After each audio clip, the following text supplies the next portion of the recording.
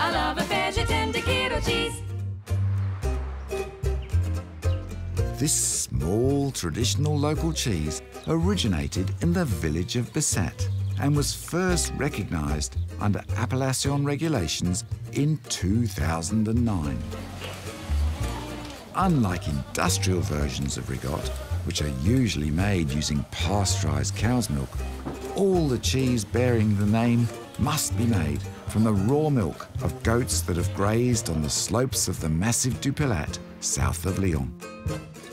Raw goat's milk is seeded overnight with starter cultures that encourage gentle lactic coagulation. The curds are then placed in hoops and allowed to drain. The cheese is flipped only once before salt is added, and the young cheese is then transferred to humid cellars where it's ripened for a minimum of 8 days.